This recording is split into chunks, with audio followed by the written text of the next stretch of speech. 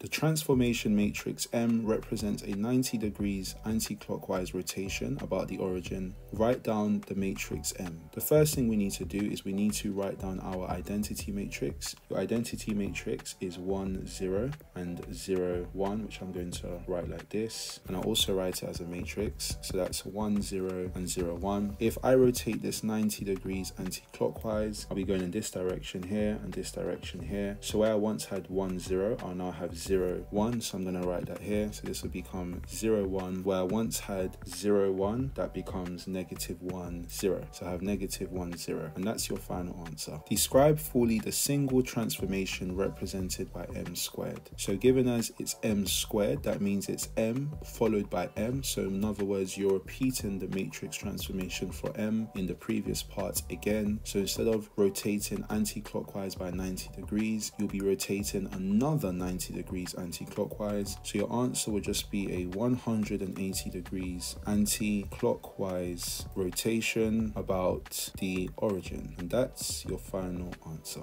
Write down the matrix for the single transformation represented by m squared. So if we refer to what we looked at in the first part of this question, this diagram here, now that we're rotating another 90 degrees anti-clockwise, where I had 1, 0, which was now 0, 1, this will now become minus 1, 0. So I can write that simply as negative 1, 0. And where I once had negative 1, 0 after the 90 degrees anti-clockwise rotation, taking it from this point 0, 1 to negative 1, 0, this will now become 0, minus 1. So your answer is negative 1, 0, 0, minus 1.